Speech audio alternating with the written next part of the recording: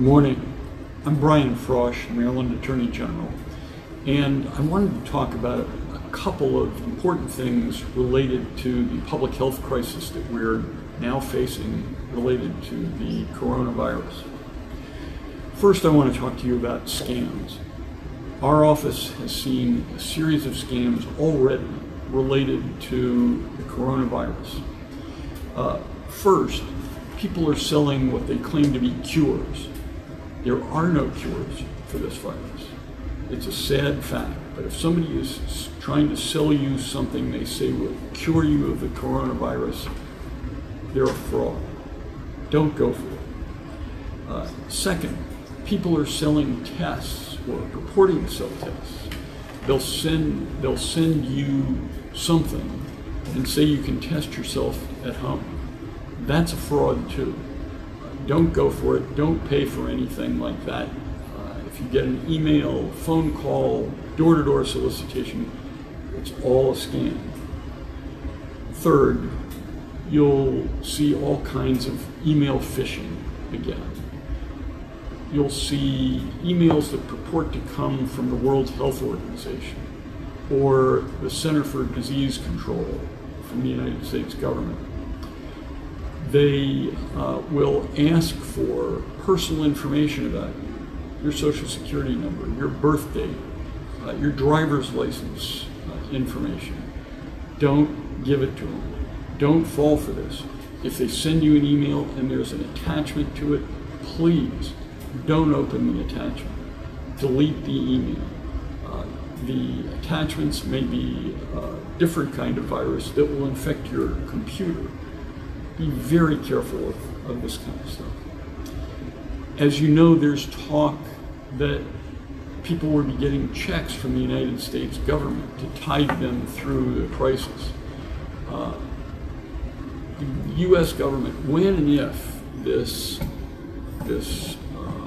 payment is approved by the President and by Congress, they will not ask you for a fee.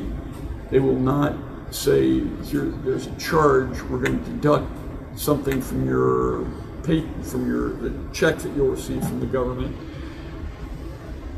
Don't give anybody a fee, especially if they're asking for a fee that is to be paid by a gift card or by a money order or by a wire transfer. That stuff is all phony. Don't fall for it. I want to talk also for a minute about price gouging. We're seeing price gouging all over the place, all over the state, and you will not be surprised at the things people are gouging on. Hand sanitizer, toilet paper, all other kinds of sanitizer, face masks. We just this morning received a report that somebody is selling a case of water for $38, way above what the normal price is. Up until the day before yesterday, our office was powerless to do anything about this. There was no law in Maryland that prohibited price gouging. But the General Assembly passed an emergency bill on Wednesday, and it was signed immediately by the governor. And that bill gives the governor the authority to designate products and services for which price gouging is illegal. The governor also has the authority to set rates that prohibit price gouging, and so that you can't charge more than, let's say, 50% above what the normal cost is, or the pre-crisis cost is.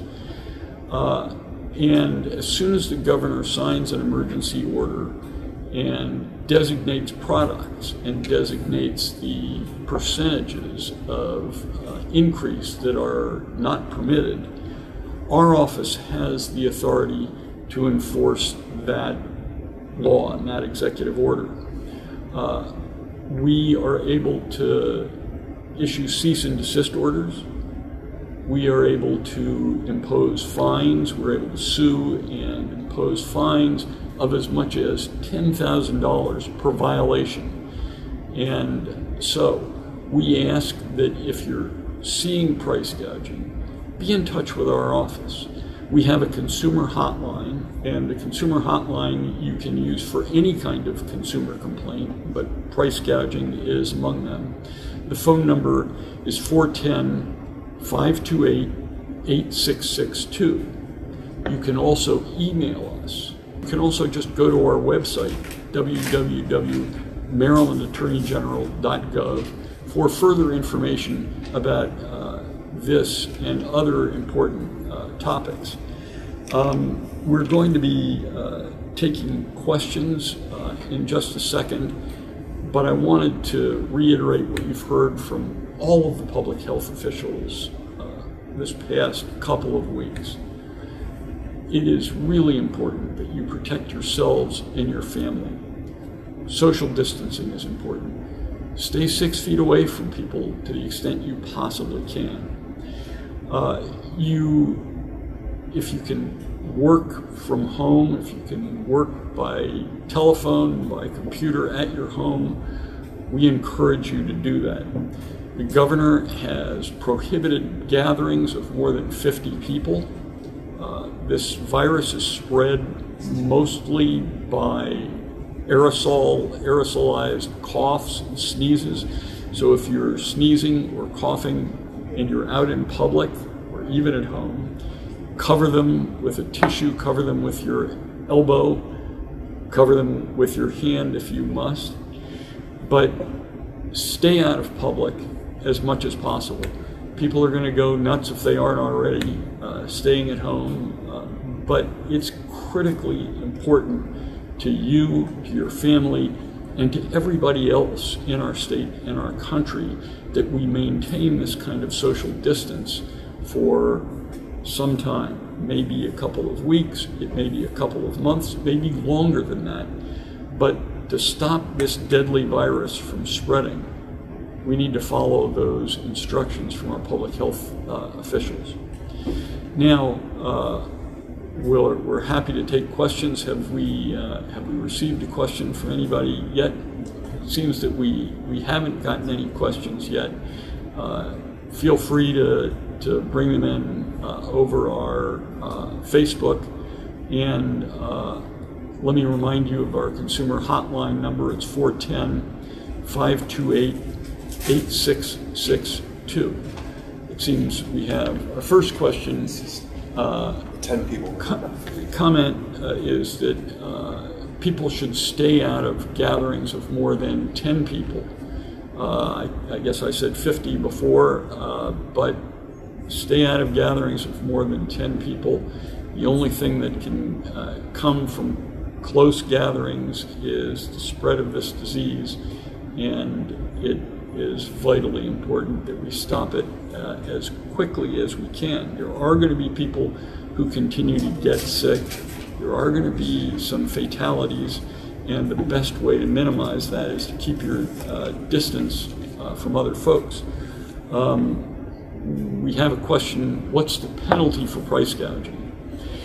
The penalty is a violation of the Consumer Protection Act, and a violation of the Consumer Protection Act allows our office to seek penalties of up to $10,000 per violation. So if somebody sells a case of water and the governor has determined that the price they're selling it at is over the limit, the penalty for that is potentially $10,000. If they sell 6 cases, the potential is $60,000.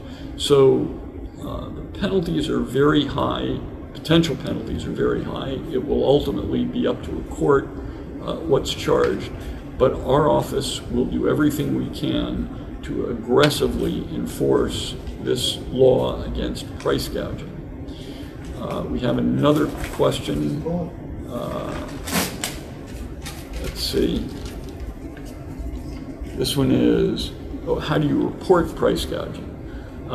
You can report price gouging to us you can call our consumer hotline, 410-528-8662. You can report it by email. You can also go to our website, marylandattorneygeneral.gov, and check there for additional information. about price gouging, about the COVID-19 crisis, and any other consumer issues that you are concerned about or affected by. I think we have one more question. Let's see what we got. Getting unemployment is the question, and how do you do it? What do you do if you believe you're entitled to unemployment insurance compensation? And the answer is you can contact the Maryland Department of Labor, and you can look at the website for Governor Hogan, and in both of those places, Department of Labor website, the Governor's website, you'll find up-to-date information on that subject. Should we do one more question?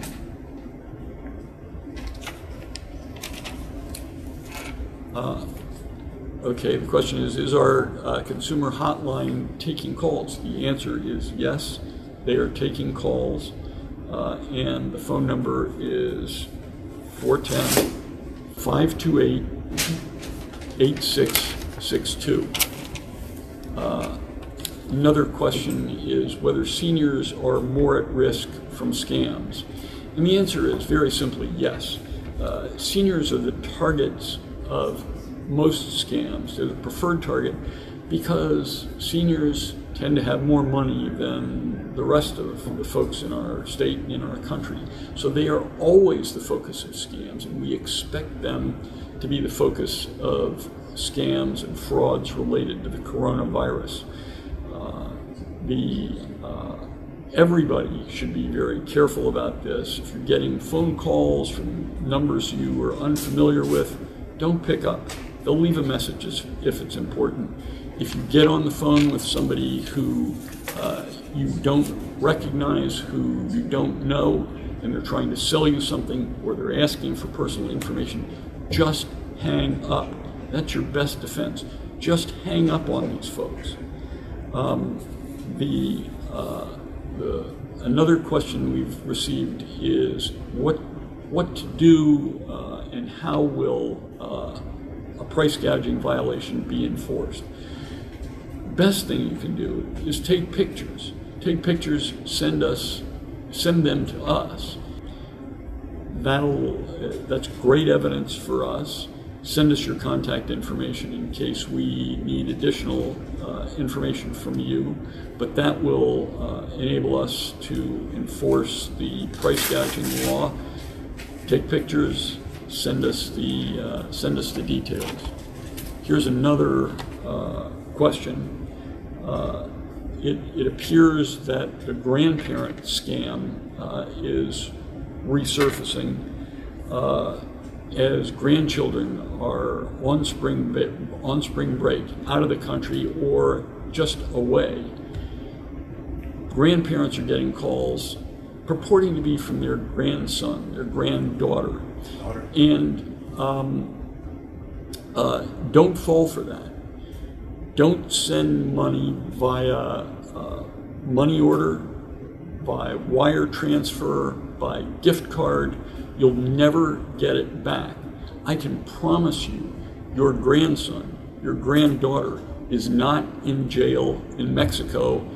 They do not need your help by sending money by gift card or otherwise.